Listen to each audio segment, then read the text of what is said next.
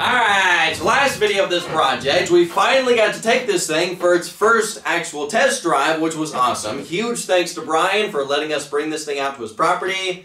Hopefully we can do that again soon. Now, everything was working great on this thing except for the engine. The engine was definitely having some issues. Not only was it overheating, I don't think it was getting proper fuel, and I also don't think the oil pump is working properly on this thing, unfortunately. So we're hopefully going to address and fix all that in this video and hopefully get this thing running a lot better. Now, first thing let's address is the overheating. I definitely think the radiator needs a fan as well as a radiator fan shroud, because when I'm sitting in this thing, I think I'm blocking all the airflow getting to this radiator, as well as we're not really driving this thing that fast. So yeah, I think this thing definitely needs a radiator fan and a radiator fan shroud. Now, we also need to address something with the water pump. Now, because we have to address something with the water pump, we have to drain the coolant for that, and it's going to be a lot easier to build a radiator fan shroud with the radiator off. So let's drain the coolant, so therefore we can take the radiator off. This is probably going to make a huge mess, but I can't think of a better way to do this.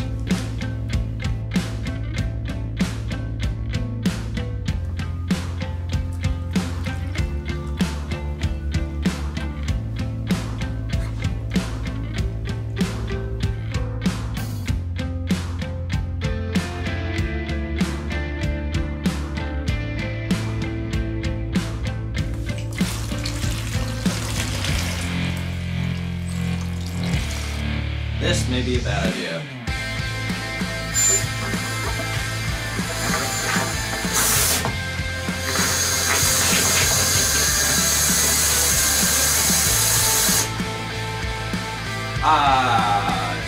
It's mostly getting on the floor.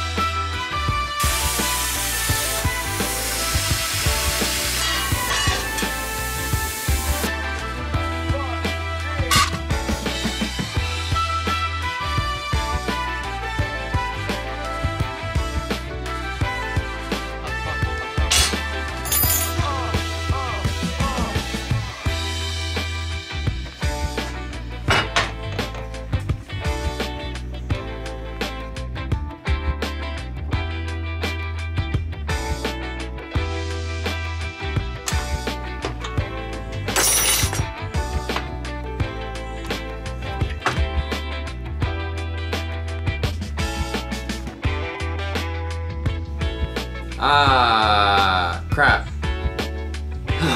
Well, I didn't think about that. Well, the problem with having really close and tight clearances with everything is once you add more stuff, then stuff is in the way. So yeah, now this is hitting the CVT cover. So if I have the bottom on the inside of the tabs instead of the outside, it kind of fits, but let me grind down this just a little bit and make a little bit more space.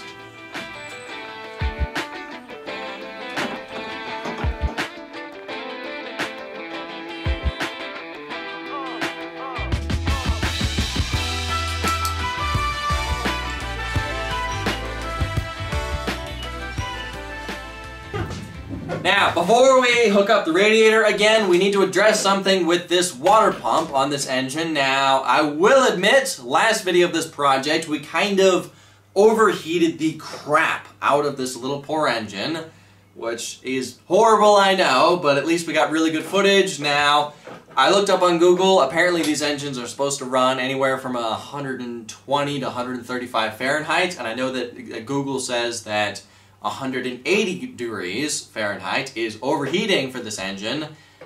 We got this little thing up to 207, if I remember correctly. It was a little over 200 degrees Fahrenheit, which I will admit is not great for this engine, I know. But I did do a compression test on this thing. It is still good, which is awesome. It still has good compression. It's not as great as it should be, this being a freshly rebuilt engine, but at least it still has good compression. These two cylinders were 135, this one was 140, so there's plenty enough compression to still run this thing, but it's not as great as it should be, being freshly rebuilt. But at least we didn't melt any pistons or catastrophically damage anything. But while I was checking the compression on this thing, I fired it up shortly just to make sure it still runs, and when it fired up, the water pump on this thing seized up shortly, and then I got it freed up again, fired it up again, and it seized again. And I can actually take a screwdriver and move around the pulley for the water pump, so I'm kind of thinking our water pump is bad on this thing. Now I'm kind of curious, is that possibly the reason this thing was overheating? Maybe the water pump was bad, not being able to circulate water properly, but I did find a new water pump on eBay. It was like 115 bucks or something like that. Yeah, that's not good that our water pump seized. At least it didn't seize when we were out there, or maybe did it? Maybe is that why it's overheating? I have no idea. So let's take this cover off. Hopefully I can take the cover off without having to remove the engine because it's kind of a really tight fit in here. But yeah, let's take the cover off and check out the water pump and replace it.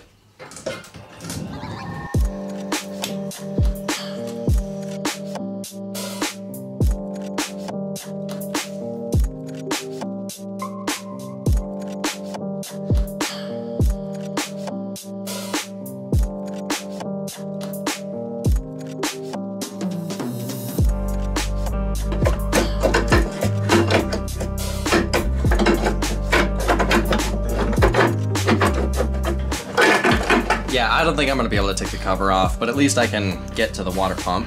Now, yeah, I don't think you're supposed to be able to do that with the water pump. Yeah, that's not good. Also, see all this caked on mud. You can kind of tell that this water pump was leaking.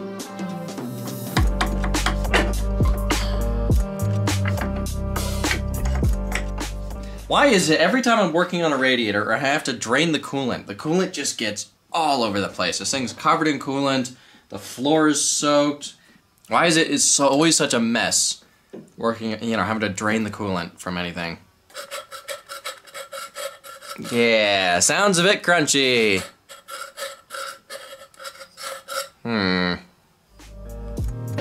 So, I really want to be able to take the cover off, so let's cut this tube off.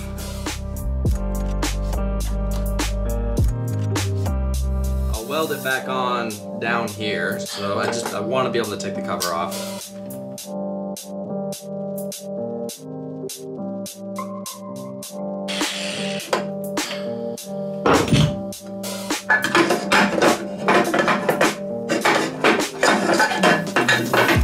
There we go. What in the world is that? See all these white spots? It almost looks like little chunks of ice, but it's not ice. What the heck is this? Is this mold? Some kind of mildew? It's a bunch of white spots all over the inside of that. What the heck? Yeah, luckily I was able to find a new water pump. They do look exactly the same, and they are the same size. So yeah, this is what it's supposed to sound like. Notice how it's nice and silent. You don't see any play. This one, yeah, a little bit of play, and Yeah, sounds a bit crunchy. So I want to take this thing apart and just see how bad it is and see if this is maybe the reason why it was overheating. Also, are there any aluminum shavings in the engine that I have to clean out?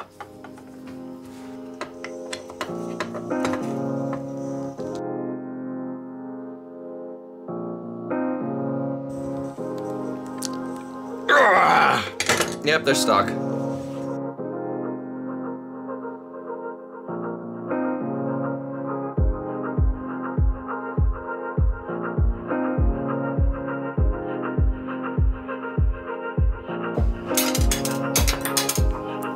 Holy crap, those were on there.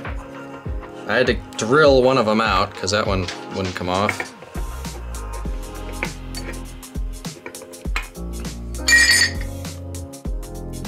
Not terrible. Yeah, that's not supposed to do that. So it's actually not as scratched up as I thought it would be. You can definitely see, yeah, it's definitely moving in there.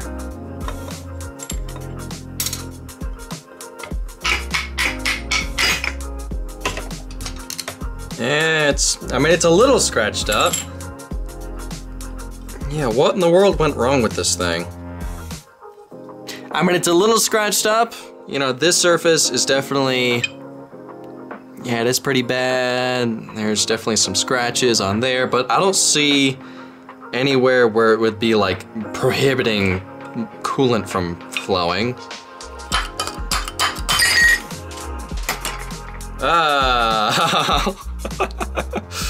Yep, I think the ball bearings came undone. Here's where all the muddy water came from. Wow. There's some ball bearings right in there. Yeah, I think the bearings just gave out. I mean, as bad as this is, I don't think this is the reason for overheating. I mean, if this did lock up when we were test driving it in the last video, we would have heard it, we would have felt it, the belt would have been smoking, would have been making noise, would have been hard to start.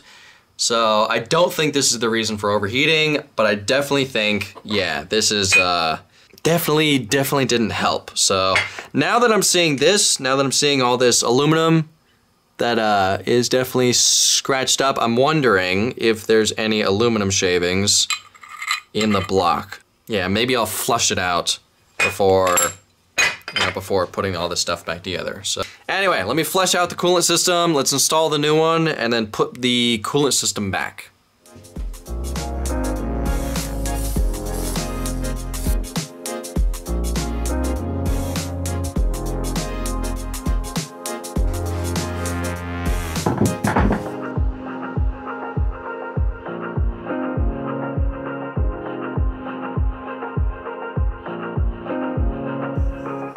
So this new belt that I bought doesn't even fit on the pulleys. Look at that. I mean, it's the same length, but it's just a tad bit wider. So here's the old one. See how it sits further into the V-belt pulley. And then here's the new one. Barely fits into it. And I can't even get the water pump on with the belt because it's just, yeah, I can't get the water pump on. Yeah, I mean, this belt is not in terrible shape, so, and it fits on there at least.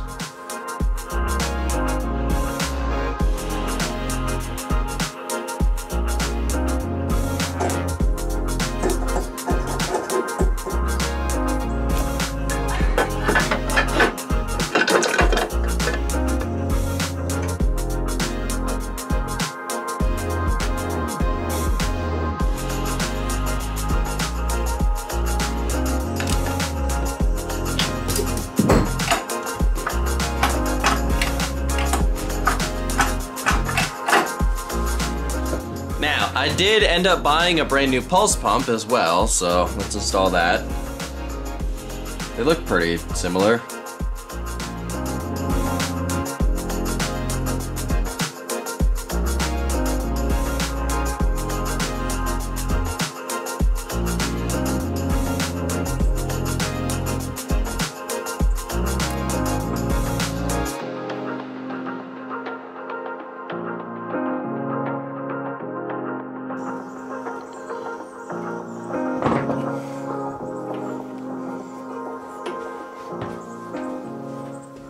Alright, so hopefully replacing the pulse pump on this thing will solve the issue we were having last video of this project where, which actually I haven't uploaded that video yet. I upload that in I think about 4 or 5 days or something like that. Now, the issue we were having is this thing did not like cornering. Every time I was trying to do a donut, it felt like it was just running out of fuel because it would bog down heavily, and if I was doing it for too long, it would just die. So that, I mean, it kind of makes sense that maybe the pulse pump wasn't working properly because right now this thing it can be gravity fed. The gas tank is higher than the carburetor, so, and it was running fine in a straight line, and in a straight line it can gravity feed, but in going around corners it can't gravity feed. So I'm hoping that replacing the pulse pump will solve that issue because I can't think of any other reason of why it would be bogging down in corners but running fine in a straight line. Originally, in the moment, I was kind of thinking maybe it's because it's carburetors and carburetors don't like cornering, but then I'm like, well, no, carburetors, they should work fine in cornering. I mean, snowmobiles corner hard, I think. So also, I took apart the original pulse pump, and there was some gunk in the one-way valves that would allow them to not close properly. So maybe that's why. Yeah, hopefully now that we replace that, it'll solve that issue. Now, another thing I will be doing is something you guys have been telling me ever since I started working on this project, and that is I will be deleting the oil injection on this thing, because if you actually watch the footage, and again, I haven't uploaded this video yet, so I haven't read any of the comments you guys have been saying on that video. This thing completely stopped smoking towards the end of test driving this thing, and that's kind of a miracle that it still has good compression. Now, the reason it was smoking, in the beginning of the video, is I still had the pre-mixed gas in the gas tank. And when we were trying to do a donut with this thing, it was bogging down. We were kind of thinking like maybe it's just not enough gas in the gas tank, so therefore I filled the gas tank up almost all the way with normal gas. And then after I did that, it kind of completely stopped smoking. So, which is not good, definitely not good. So I will be deleting the oil injection on this thing. I don't think the pump is working. I do not want to blow this. I mean, there is a possibility that maybe it was just running so hot that it was burning the oil and you could just not really see it. But it's like if you watch the footage of driving this thing through the woods, it is not smoking even the littlest bit. So it is kind of, again, it's kind of a miracle that I did not blow this motor up. So I will be deleting the oil injection. I don't trust it. I don't want to blow this motor up. And I guess from now on, I will just run premixed gas in this thing.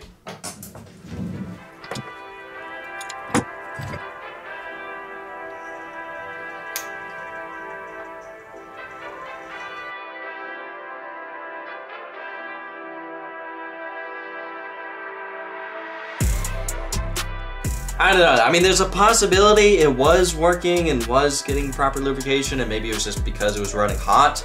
You couldn't see the smoke, but I don't know. After seeing the footage of this thing in the woods and it was not smoking at all, I don't trust this oil pump anymore.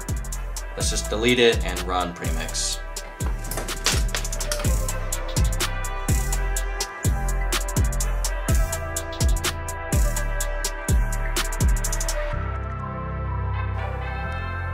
There's no oil leaking from these oil lines. There's a little bit of oil in this one, but so far this one that went to the PTO bearing, a little bit of oil dripped out of that when I took it off. This one didn't drip at all. This one didn't drip at all.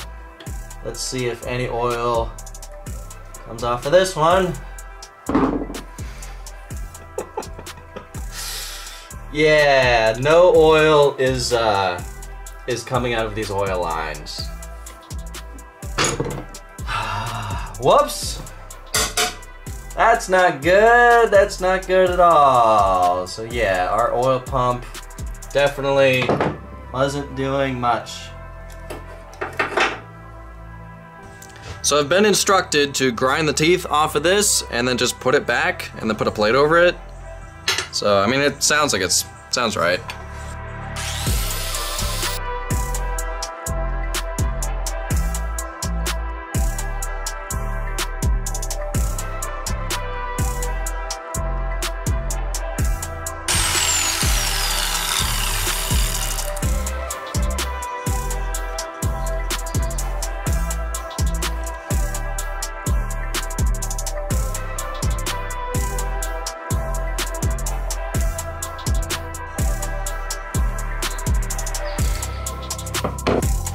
I guess we don't need the oil tank anymore.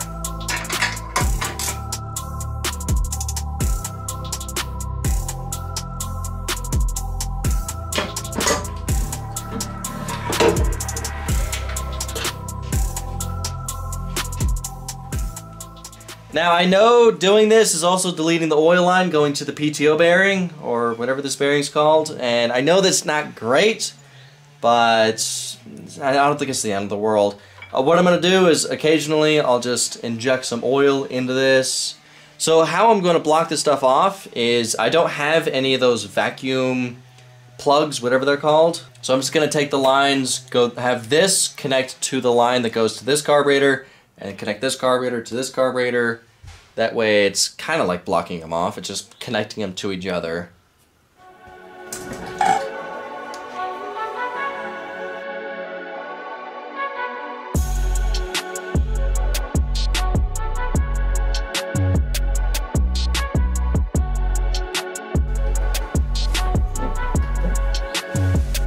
So I bought this gas can specifically for this vehicle. This is 2 gallons, and this is a 40-to-1 mix.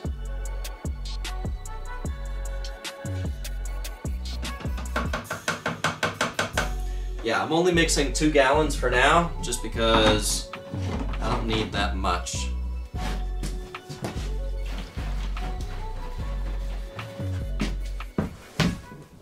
So this is the tag that came with this gas can. I was just reading it before I was about to throw it away, and I'm like, it's great use for non-potable water, automotive industrial fluids. It says no gas. Are you kidding? This is clearly a gas can. Why does it say no gas? Are you kidding me? I wanted this one because the 5-gallon jug, the red ones, the handles, the pour spouts are horrible. These are better, especially for a vehicle like this. This container is solely intended for use with non-fuel or non-kerosene products and must not be used to transport fuel or kerosene. For storage and transport of recyclable automotive fluids, non-potable water, feed, attractants, and other outdoor products. Really? Really? Well, I already poured gas in here, so I can't return it now. Oh, you gotta be kidding me. Wow. So I guess we'll get a good idea on how much gas this tank holds. Because this is 2 gallons.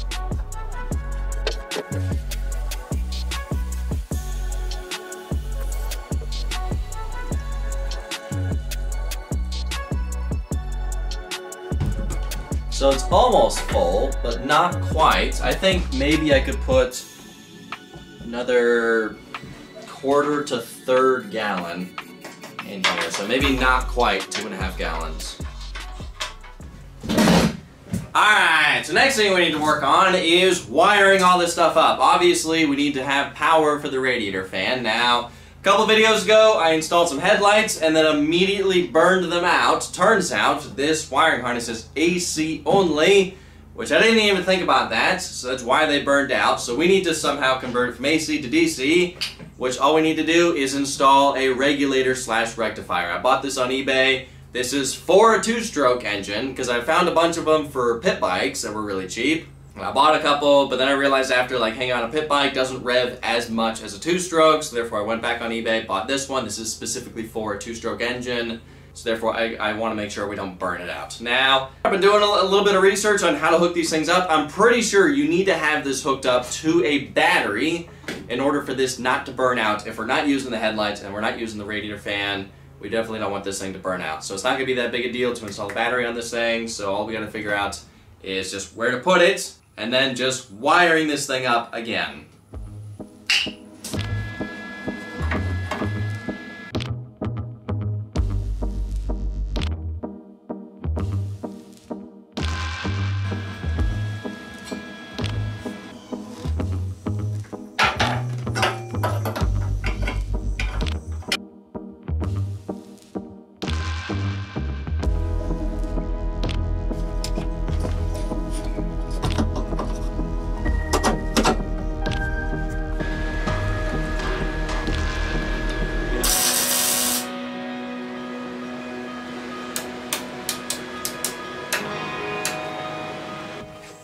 Alright, so I hooked up the battery and the voltage regulator / rectifier to what I think is the proper wires that we need to... All we're trying to do is just to get it to charge the battery. That's all we're trying to do. So, right now the battery voltage is 12.7. If I start it up and if it's any higher, then we know it's working. If it's too high, it's going to burn the battery out. Hopefully this works.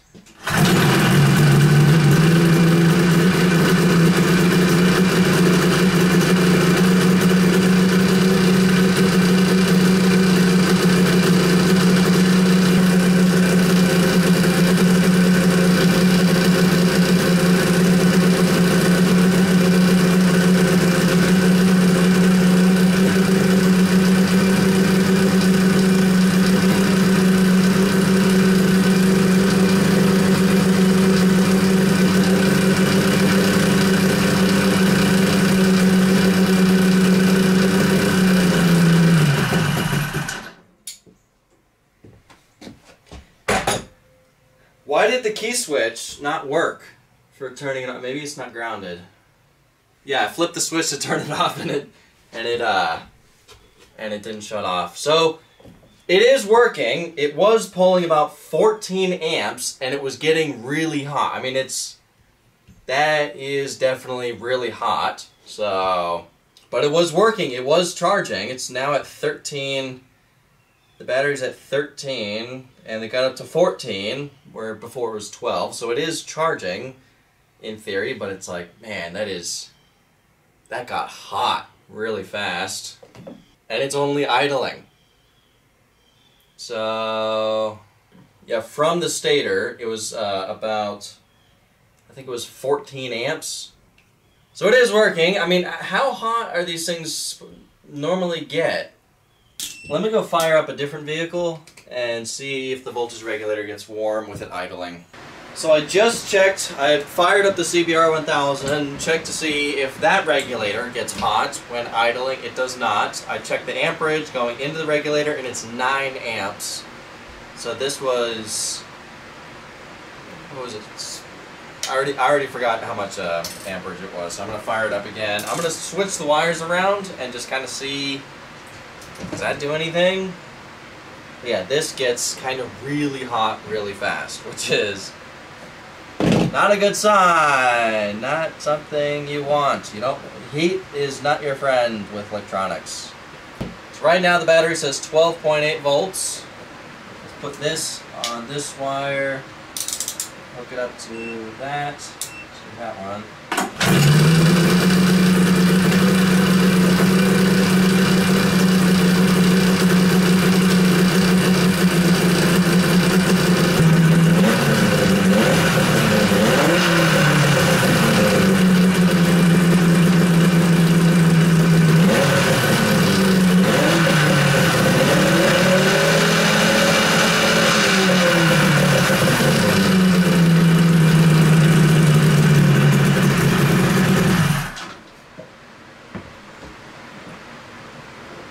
I saw a spike of 21 amps. That's a lot. And the battery says the battery was at 14 volts when it was running, and then it shot up to 14.6, I think, when I revved it up. Now it's at 13. So the battery voltage says 13.1 right now. It should say 12. Battery's not warm. Regulator is definitely warm. So, great. So this produces way more amperage than this is set up for. I think at least. Again, I don't know anything about electronics. I'm shooting in the dark here. Yeah, 16 amps at idle, where the CBR was 9. So, yeah, that's definitely different. So, crap. Alright, so I've been doing some research, some Googling, reading some forums, and apparently these do get hot, and that's just normal. It's just a little alarming how hot it's getting at idle. Now, one thing that's a little weird is I fired up the CBR 1000, I measured the amperage going into the regulator rectifier, and it's, what was it? It was 9 amps. This is 15 amps. And that regulator rectifier, I had it running for 2 minutes, and it's not getting hot. It's not even warm. And then I fired up my dirt bike, and that regulator's not getting hot at all. I don't have a 2-stroke that has a regulator rectifier that I can test to see like the amperage or how hot it's getting. But apparently, according to Google, it is perfectly normal for these to get hot. So, it's kind of a thing of we're really not going to be able to figure out if it works or not until we just slap it on. And if it breaks, then we know it doesn't work. But if it works, then it works, I guess. So, yeah, let me, but now, knowing how hot this gets, now I probably shouldn't put it underneath the battery where I was planning on putting it. I should put it somewhere else. Somewhere where it gets good airflow.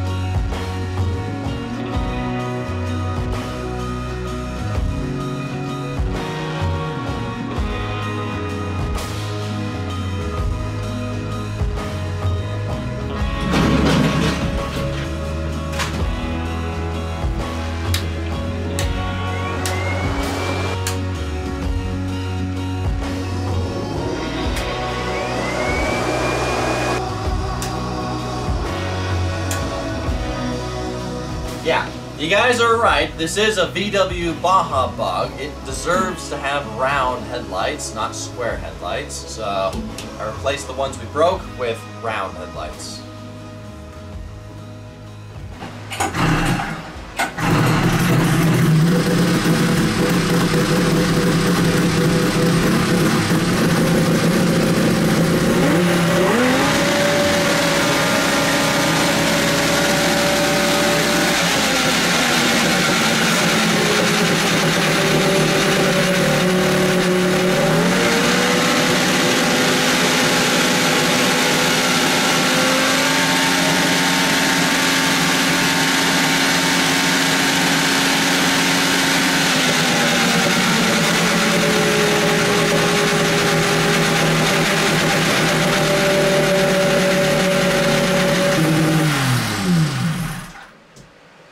Yeah, probably should have done that outside.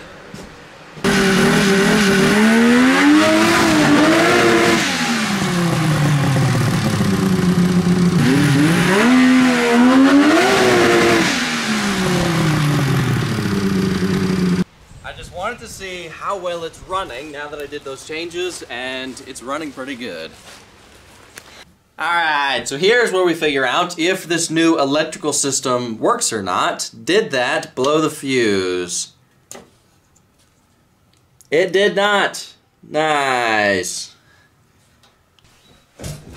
Alright, so our new wiring seems to be working. It is charging the battery. The regulator isn't getting as hot as it was originally.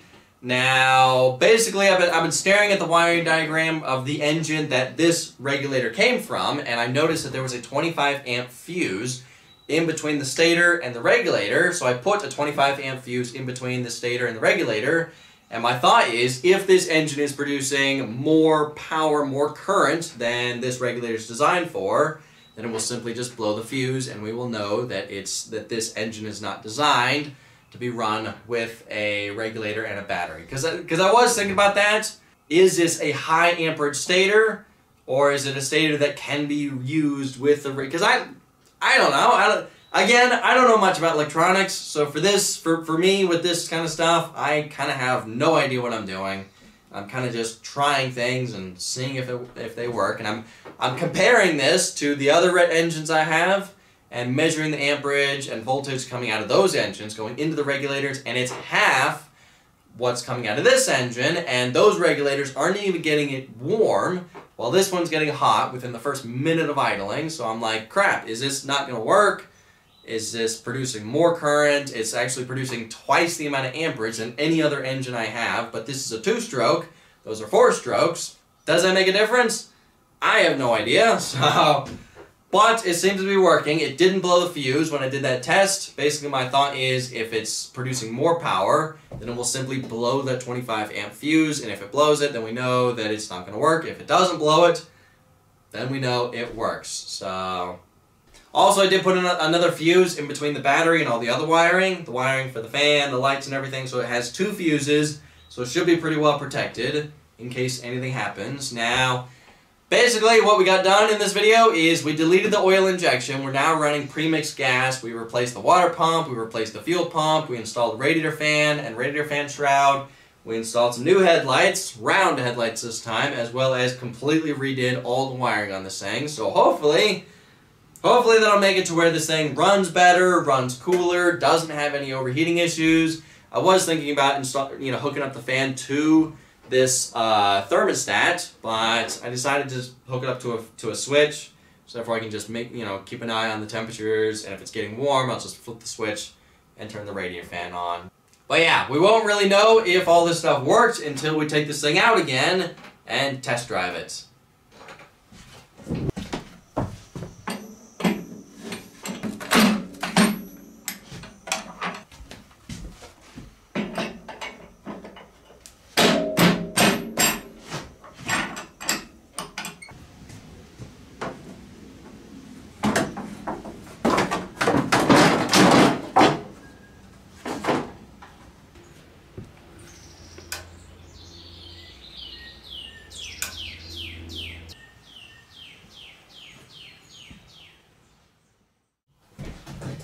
Alright, so in a couple weeks, I'll be going to Windrock for the weekend of 4th of July, and I definitely want to bring this thing, so therefore we can drive it. Because every year we go there, we always drive to the prison, and most of the time I bring the Grave Ninja and drive the Grave Ninja out there.